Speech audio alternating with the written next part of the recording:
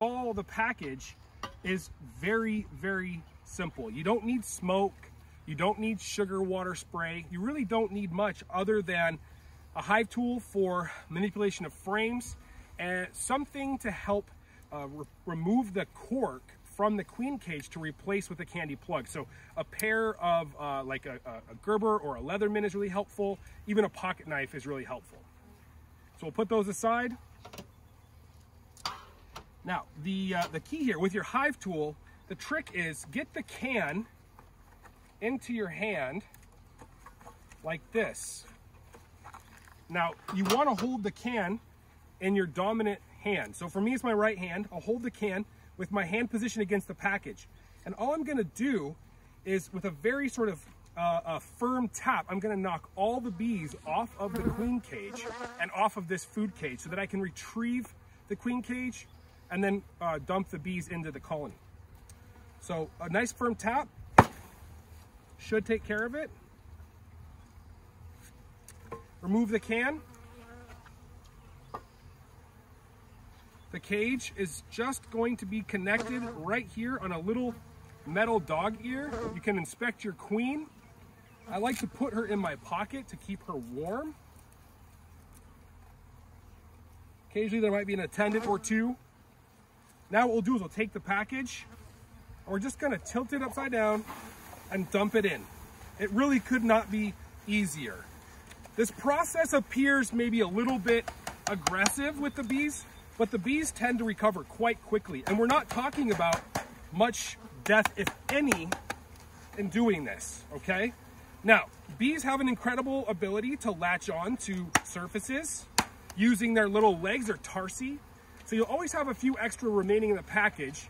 You can simply take the package and set it down in front of the hive, and those bees will migrate in very shortly. We'll take and we'll just sort of slowly replace the frames that we took out earlier. You want to go slow, being really, really careful not to crush any bees in the process.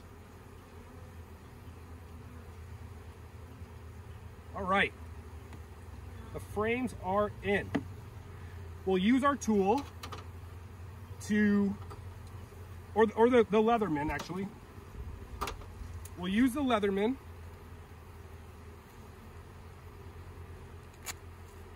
to remove the cork on the queen cage with a stale marshmallow. This will reduce the time, or rather increase the time it takes for the workers to remove her through chewing out this candy plug.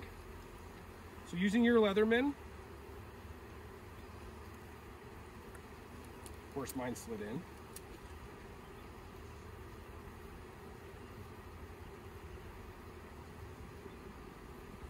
Now it's really important that before you remove this cork, that you make sure that the queen is not attached to the cork. So as soon as you remove the cork, you want to stick your finger over it, and she's not going to sting you, even if you are wearing no gloves at all. This queen's not going to sting you. She's capable, but not likely to sting. Take your stale marshmallow and put that right there so that it's flush in this channel. Now this metal dog ear is helpful if you don't have a comb foundation to be able to stick the cage to. So what you would do with this piece of metal, here's a little metal ear, make a little bit of a gap in the middle of the brood chamber. You can take the queen cage, and I like to have it positioned so that the screen is facing down. But if you want to hang the cage, you can do so. Just be very, very aware that you don't want to block this screen from the bees being able to feed her and care for her while they're getting acclimated, okay? So you can put it in with the screen facing forward or backward, that's fine. And then you would just use your dog ear to kind of drape over the side like this. Super easy to do. If you have a pin, a push pin or something, that's also helpful. Now, all you're gonna do is push these frames close together so that she's affixed there between those frames. You do not want her dropping down into the pile of bees. If she does that, you're gonna wanna remove those frames and retrieve her. So at this point, the package is installed. All we're gonna do now is take our inner cover,